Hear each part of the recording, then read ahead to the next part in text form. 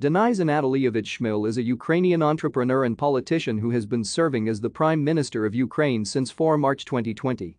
Prior to becoming Prime Minister, Shmyhal was the Governor of Ivano-Frankivsk Oblast.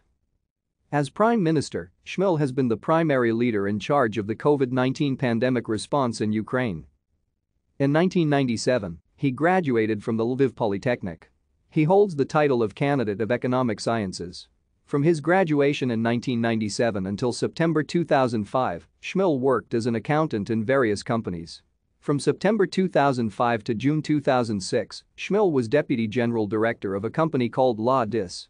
From June 2006 to August 2008, he was director for the investment company Comfort Invest.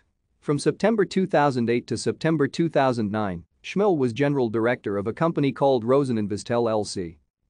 Shmyhal worked in multiple leading political roles in Ukraine's Lviv Oblast from 2009 until December 2013. Firstly, as the head of the Department of Economics at the Lviv Oblast administration between 2009 and 2011. Thank you for watching. Like and subscribe if you would like to view more of our videos. Have a nice day.